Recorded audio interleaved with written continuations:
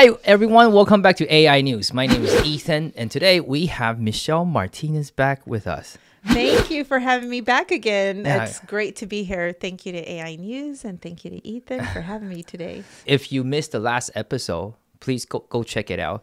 And can you tell our viewer and your voters which district you're representing? Yeah, absolutely. My pleasure. So my name is Michelle Martinez, and my full name is Michelle Del Rosario Martinez, and that's how I'm running. And I'm running for State Assembly District 41, and that's in the LA County, and it includes the cities of La Crescenta, La Cañada, Pasadena, Altadena, Sierra Madre, Monrovia, Laverne, San Dimas, Upland, Claremont, and then it goes up to Lido Creek, Pinon Hills, and Phelan. And it's a pretty big area. It's a 2-hour drive from one point of my district to the other.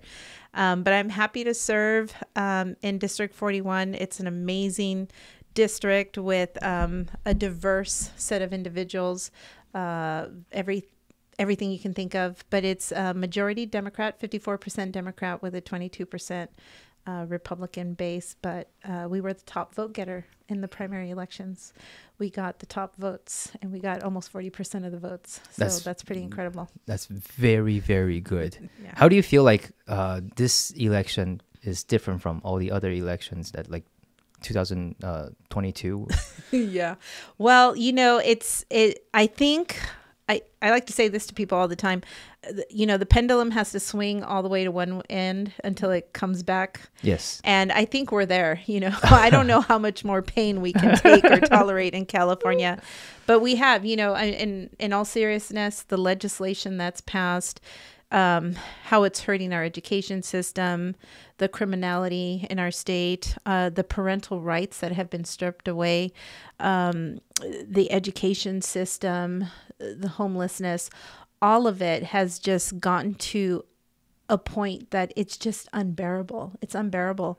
And so there's only one way to go, and that's up from here, right? It's almost like, when you hit rock bottom, there's only one way to go, and that's up. And I think California is kind of that cautionary tale where we've seen it all. There's nothing that can surprise us anymore in California. The world is seeing what's happening, at our borders, how it's affecting everything. And for those folks who say, oh, I'm not into politics. Yeah. Whether you want to be or not, you are. Yes. Because when you go to the gas station, when you drop your kids off at school, how much you pay at the grocery store, and what you're seeing on the streets, all of it affects us. And that's all called politics. That's our government. Well, the leaders we choose, the laws that come into effect, the district attorneys that we have, whether they're going to implement the full extent of the law or, try to defund our police, all of that matters. And it affects us in our day-to-day lives. The reason I want to ask, because Michelle is a very, very, she has a lot of experience with politics. And before the show started, she was actually talking about the time that she met with Mr. Donald J. Trump. Yes. Can you tell us? Yeah. Everyone's interested in Trump's life, and every time we have a Trump video out, the view goes up. So please tell us the experience. And this goes back to what we were talking about, our Christianity. Yes. I'm so sold out for God. God is my savior. Trump is my president. But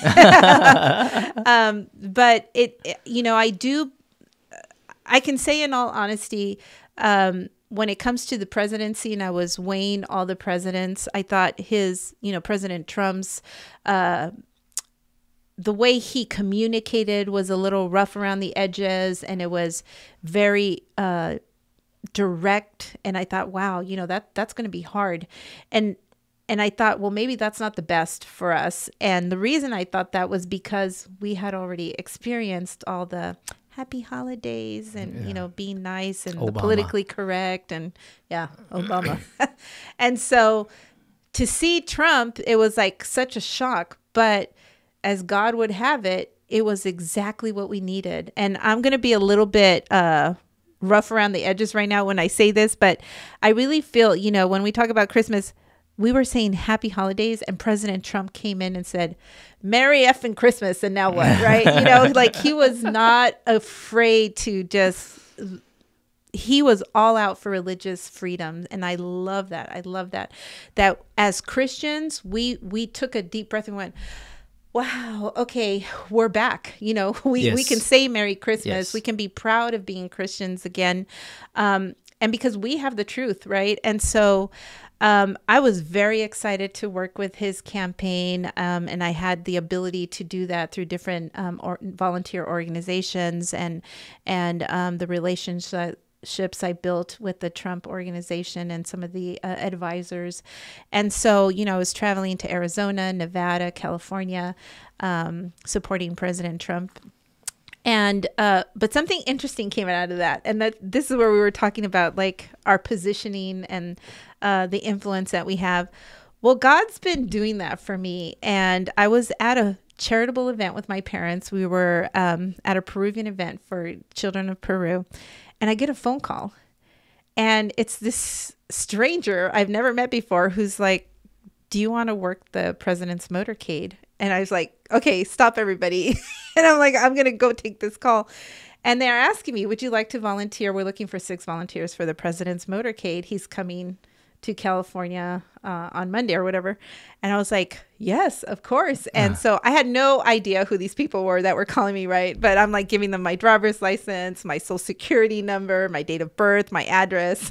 Wow. All over the phone. And I'm like, okay. And I was just trusting that it was all legitimate. And I go home and I told my husband, I said, I don't know. I go, either somebody's going to buy a house with all the information I gave him or a car, or this is legitimate. And sure enough, I got a phone call 2 days later. It was a legitimate request. And so they tell me, can you be in Santa Monica by a certain time? And I was like, yeah, I'll be there. And I remember I woke up super early. I got ready, and I still, you know, I had that little doubt, like, is it real? You know, and I didn't want to be late. I was thinking, okay, if my car breaks down or if I get a flat tire, I don't want to be like, oh, Mr. President, I'm late. I left like so early. I got there 2 hours early.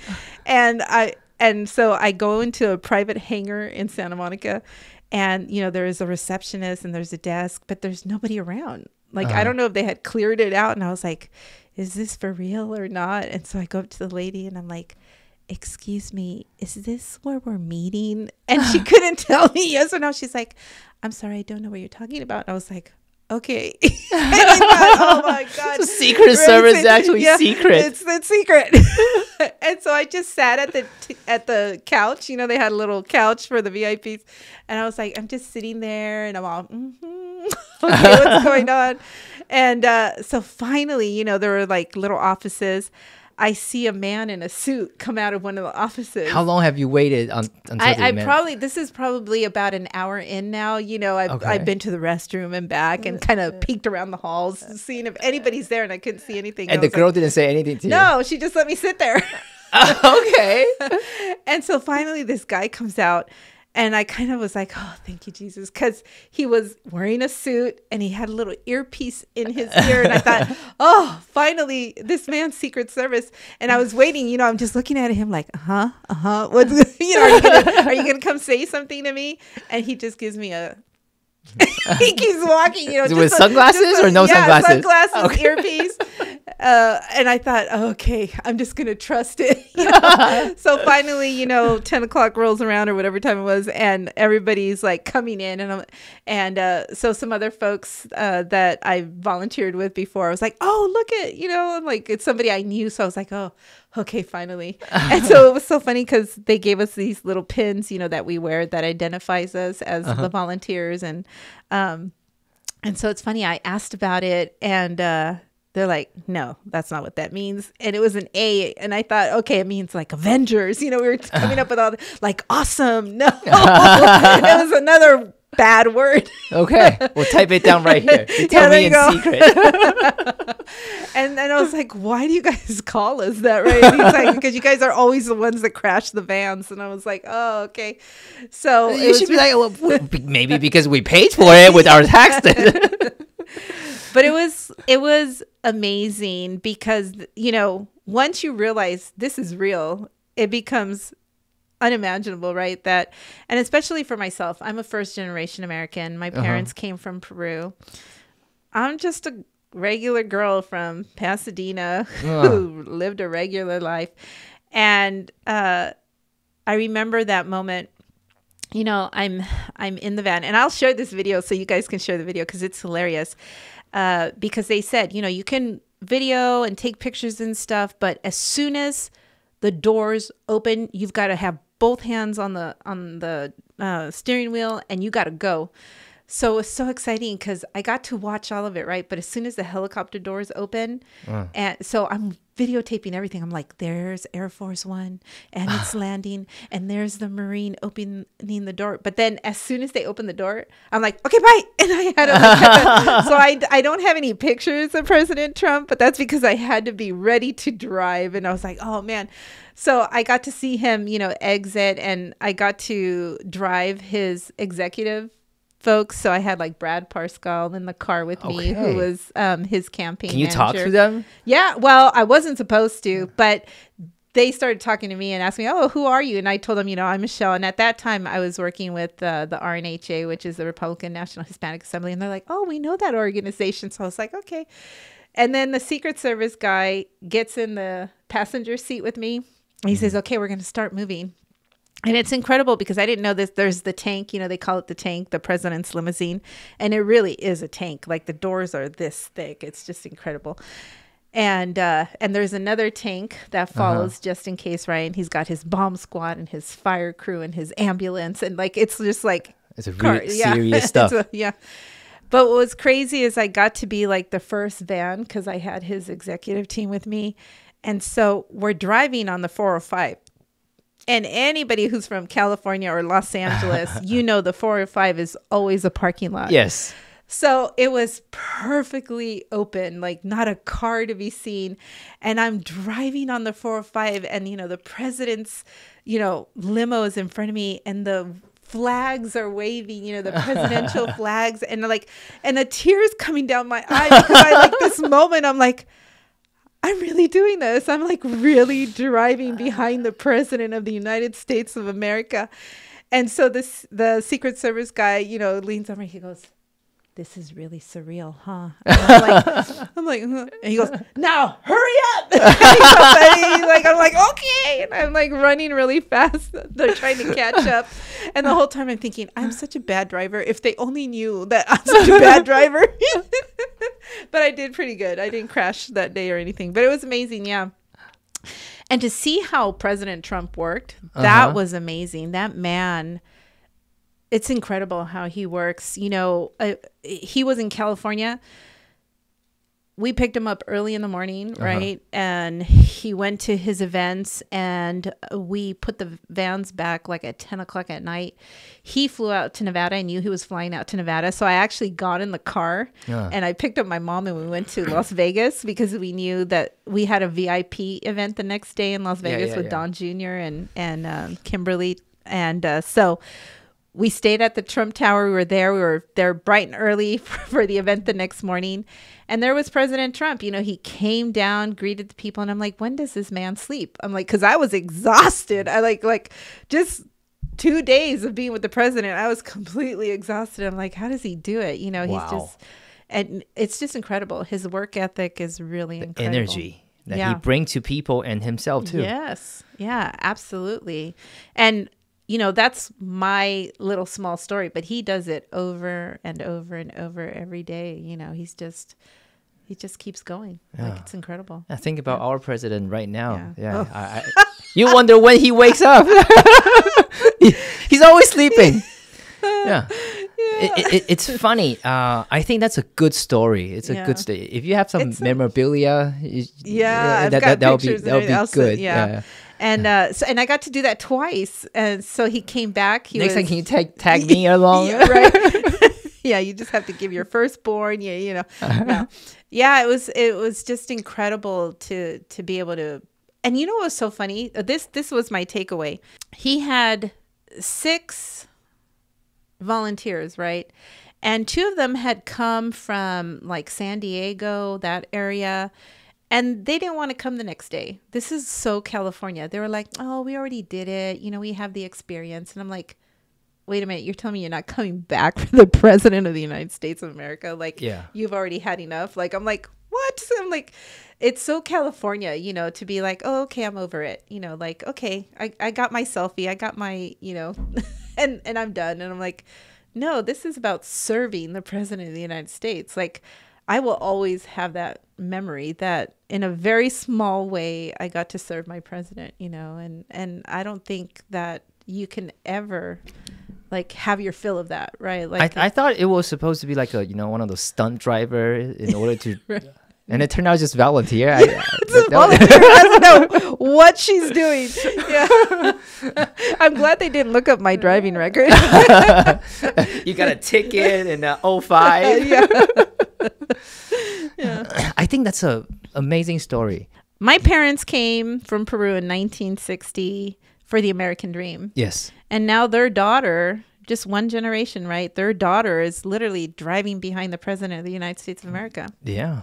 That's awesome. Who said dream couldn't come true? Right. Yeah. It is. Yeah. Yeah. In a way, Donald Trump not only changed America, it changed the whole Republican Party. Absolutely. Absolutely. I agree.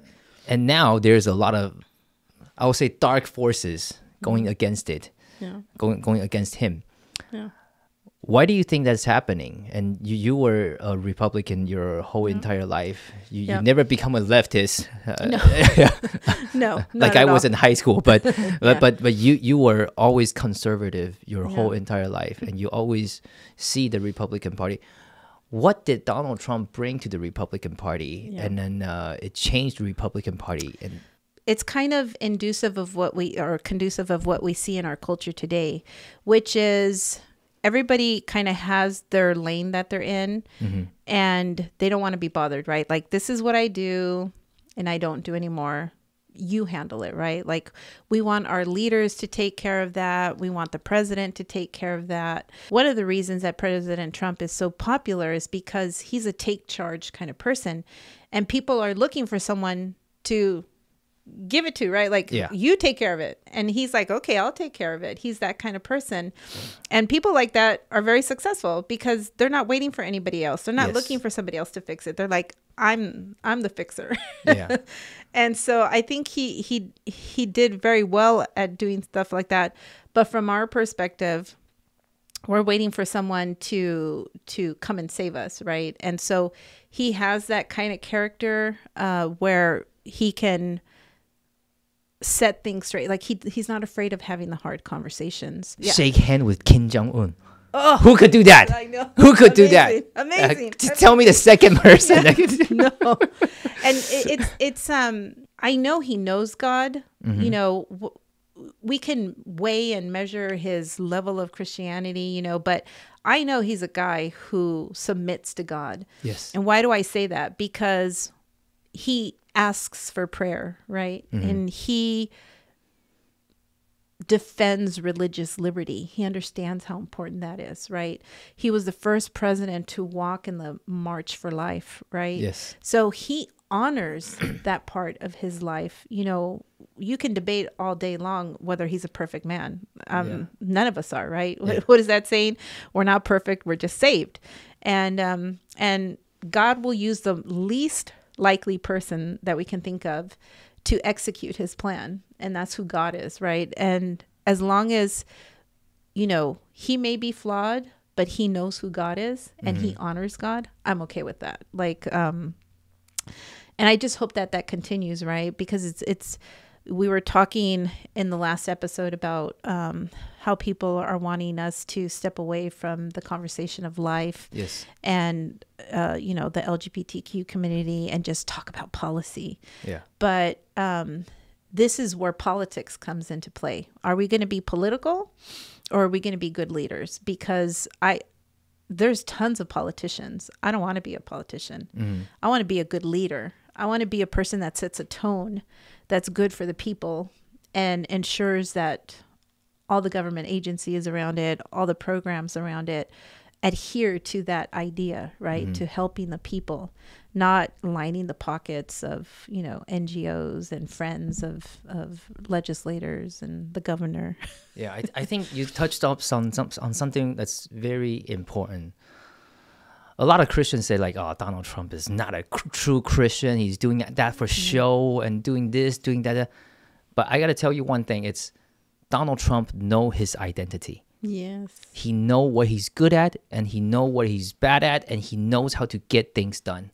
Amen. When you have the abilities to do that, that's what makes you a leader. When you know your identity under God, and you do what you're supposed to do for God, Amen. that's when you become powerful.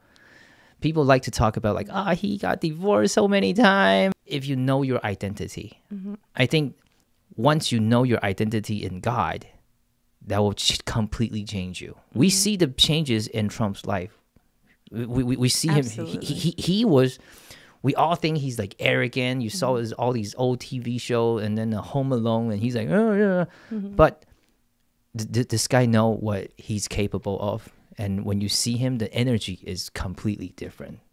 I agree. I think that in business, he's always been a man of bravado because that works in business, right? Yes. And it served him well. He's been very successful as a businessman.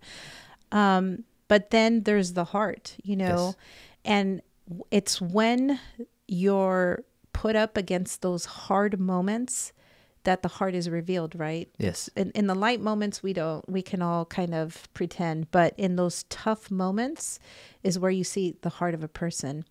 And when we talk about who President Trump is, you know, he cared for our Christians, our religious freedoms, not just Christians, but all religious freedoms, right? And that is true of America.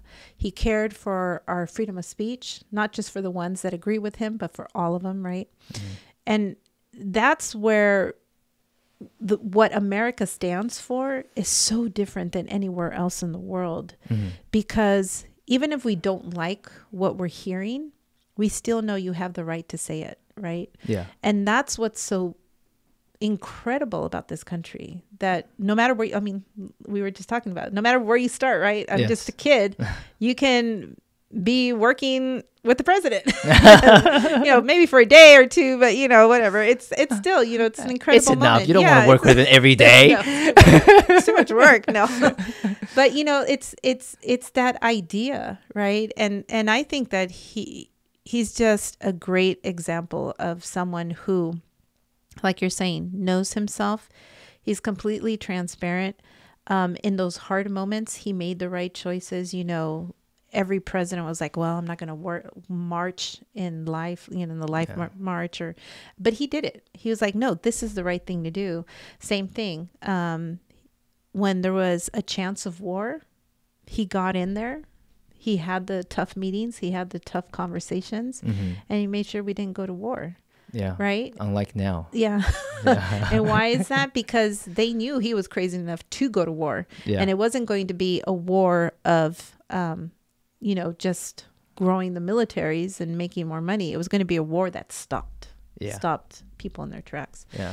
And so I think it's a big difference where we are today, and hopefully where we, you know, see ourselves at the end of this year, we'll be back on track. What's our plan to stop the establishment Republican? Because I see that as a very bad threat. Yeah. And what are here's what I say. I've always had this philosophy in life, and I still do, that let people know you by your works, right? So if I spend my time worried about the fractions of the party that are not correct, then that's what I will be known for, that I was, you know, chasing, belittling people, talking bad about people. God says revenge is mine, right? So I know he'll take care of whatever needs to be taken care of. My job is that this party that I represent, the Republican Party, is a party to be proud of. The history of the Republican Party is something we can all be very proud of, right? Stop slavery. Right, exactly. Give women's right to vote. Yes. All kinds of stuff. And so we need to remember that. And as long as we continue to grow that, right, if we're focused on how we can help, right, like we have an opportunity right now in our nation, especially with the homelessness, to turn a new leaf, right? Like it's not going to get fixed the way the Democrats wants to fix it, because we know it's not going to be growing the government. We know it's not going to be the NGOs. We know it's not going to be throwing more money at it. It's going to mean collaborating with those organizations, those nonprofits that really know what they're doing, that are helping, and saying, how do we come in alignment with them, right? Like just right now in Los Angeles, we have the Dream Center, which was an amazing, they're an amazing organization, still are, an amazing church that fed millions during COVID. And FEMA has denied them their any help, because they weren't an officially registered organization to work with the government. And yet Adam Schiff was telling people to go and get help from the Dream Center. Gavin Newsom, everybody knows the Dream Center. And yet when the Dream Center files for FEMA, they won't give it to them. It really is a shame that we do have organizations how to know how to do it right? The Dream Center is an organization that takes people off the street. They put them through a program. They get cleaned up. They learn how to be effective in their community, and they turn around and do it again. So, some of those people come back into the program and help the next generation of people that need help. So this is what we need, organizations like this, and yet we're not helping them. Yeah. These are the people that we've identified are being successful and getting it right. And yet we don't want to help them because of a technicality. Yeah. It's just like, the doctors don't want to heal you. They want to make you stay sick. Oh gosh. Yeah. And then, only the thief want to help you, hope you're successful. Yeah.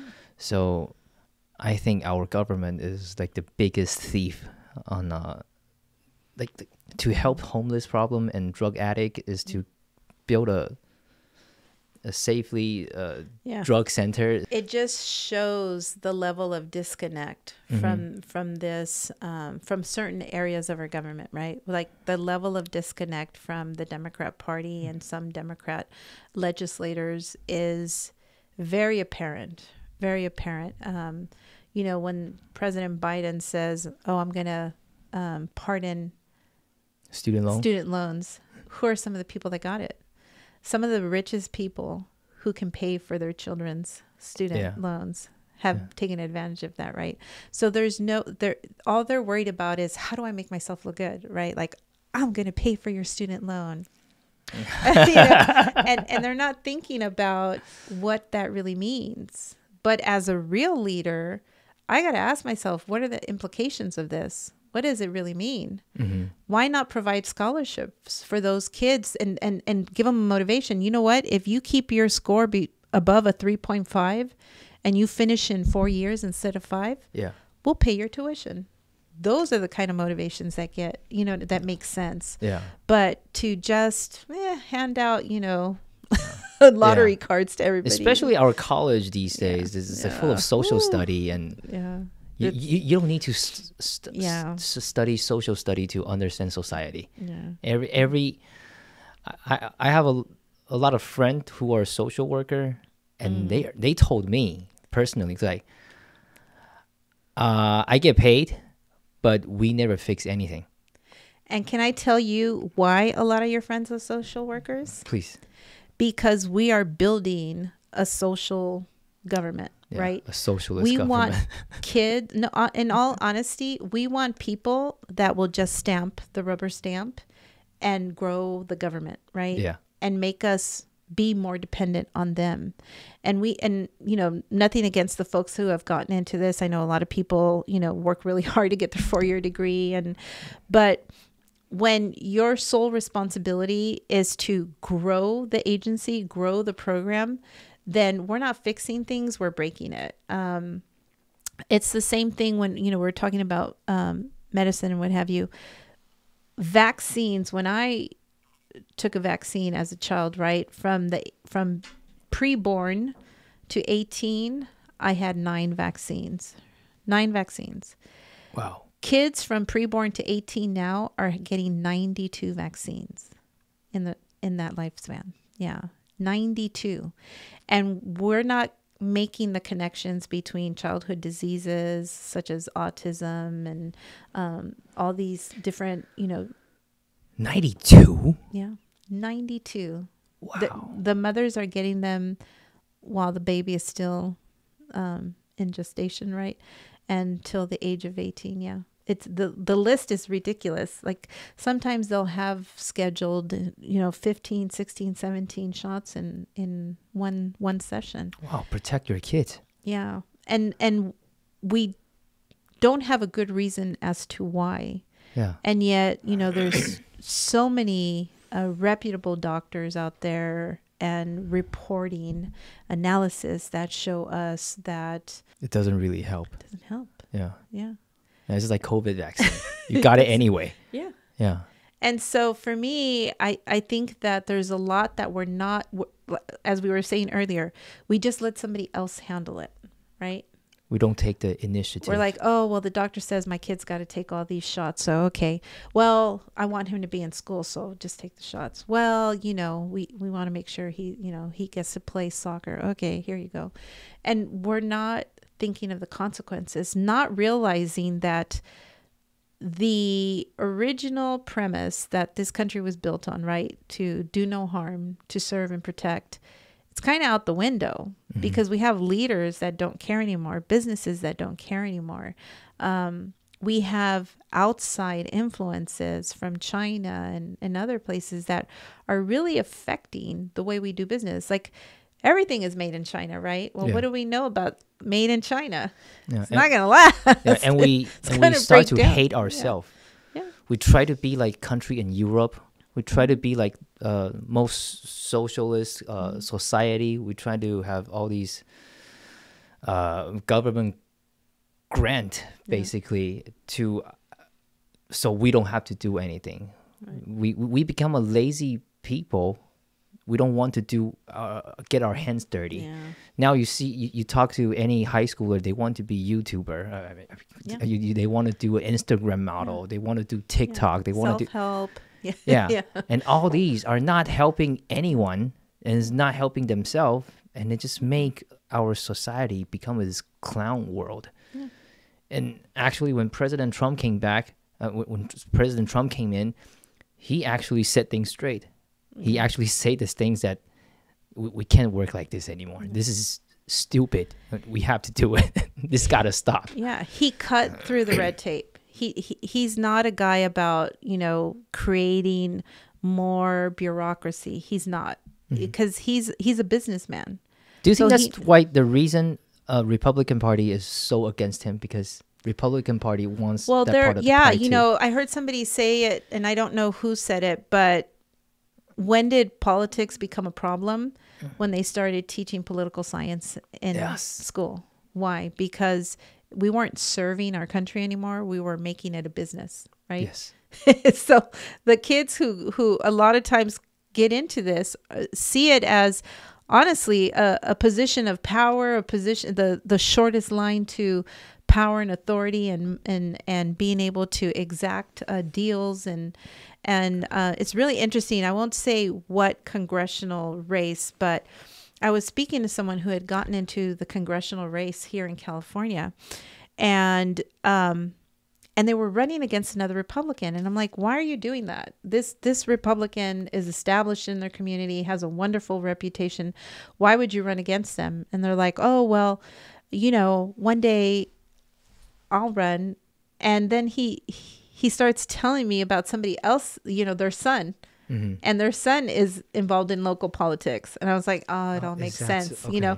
And like they had kind of the same name. They have the same. So he's like, well, if I don't make it, my son will make it. And then he started telling me about how he had taken like the Veterans Affairs to their original country where they were from to work with the military. And I'm like, oh, okay. So it all makes like I can take a step back and look at the big picture and go, okay, this guy wants to build a military relationship and possibly have deals between the military and him. Yeah. So I could see it, right? And I'm like, He's not doing it for the people.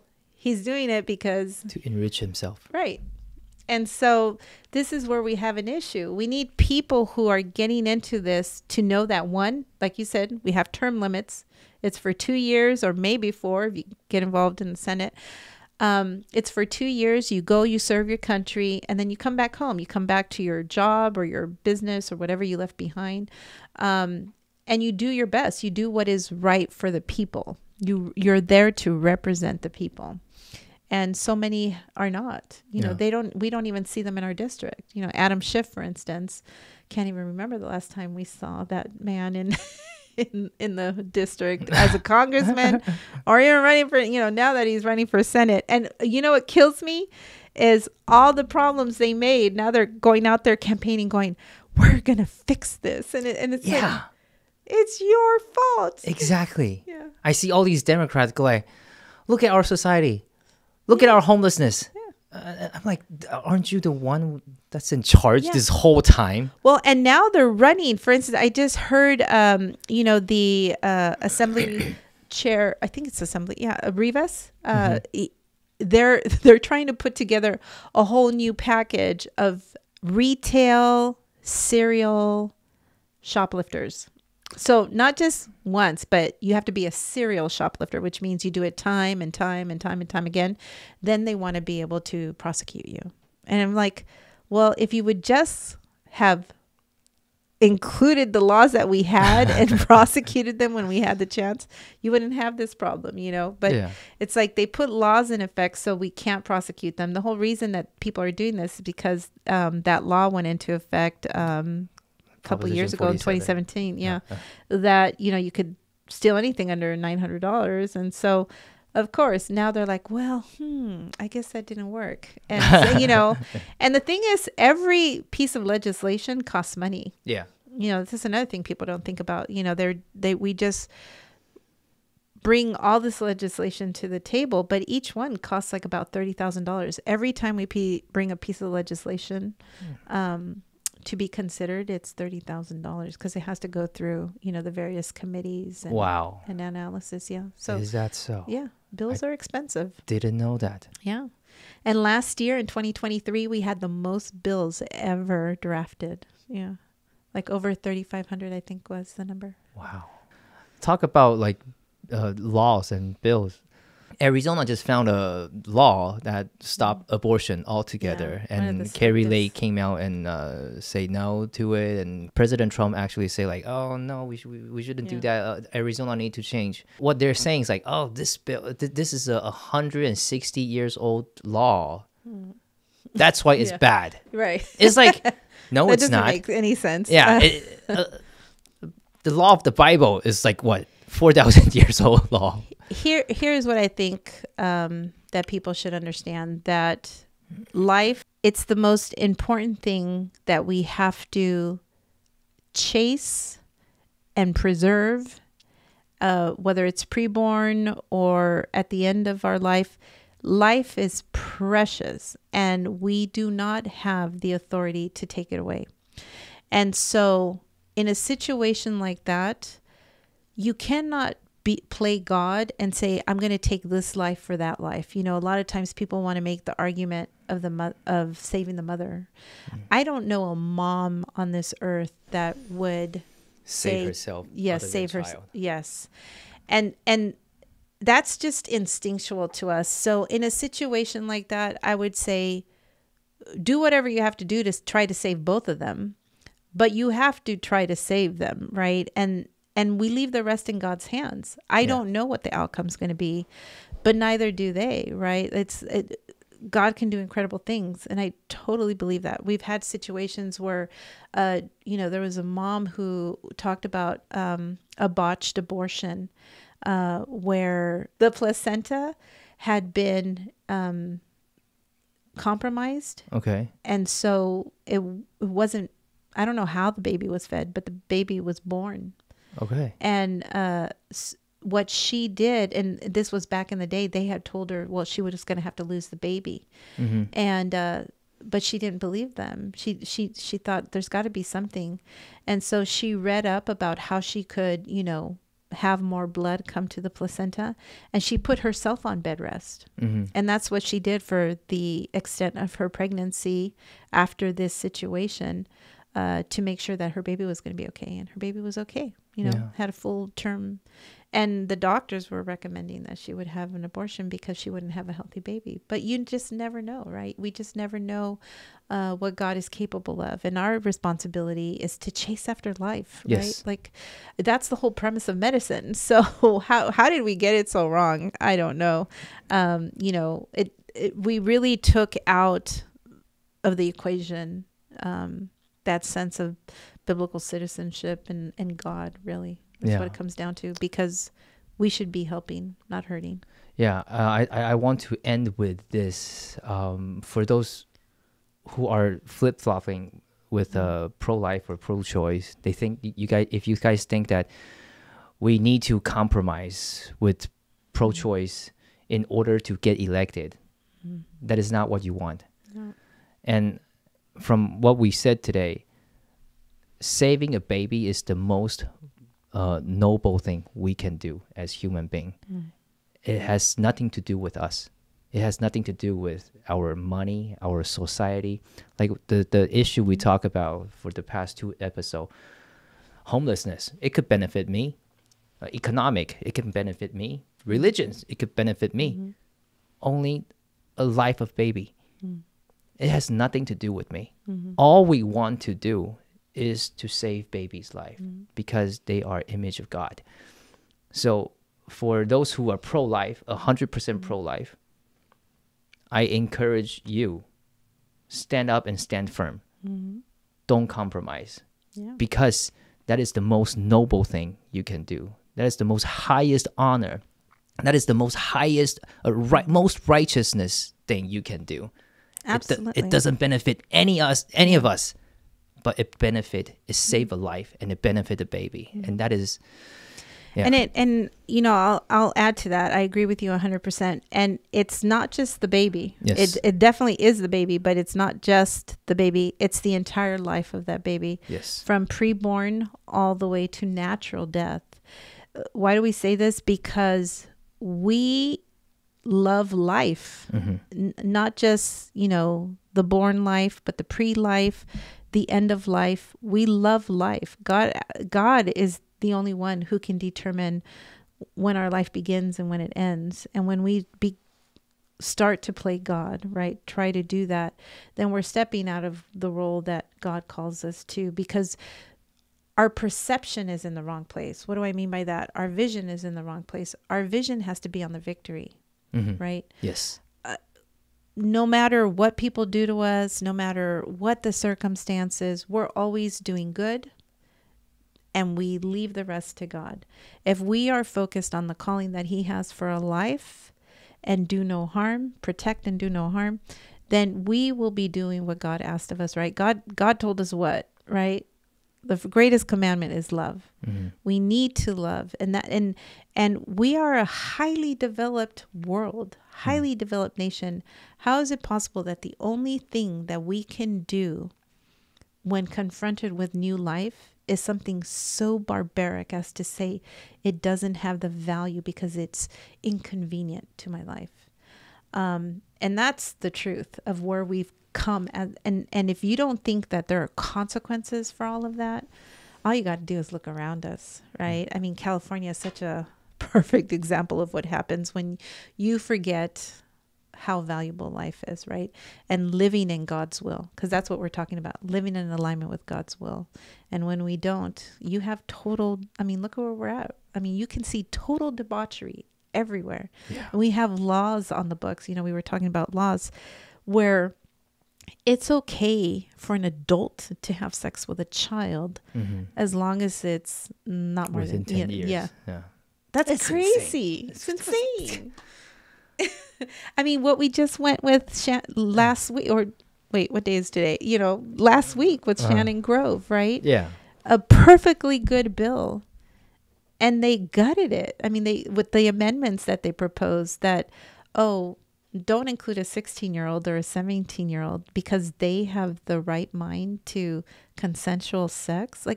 No. prostitution should never be the answer for a child, because a 16-year-old and a 17-year-old are still a child.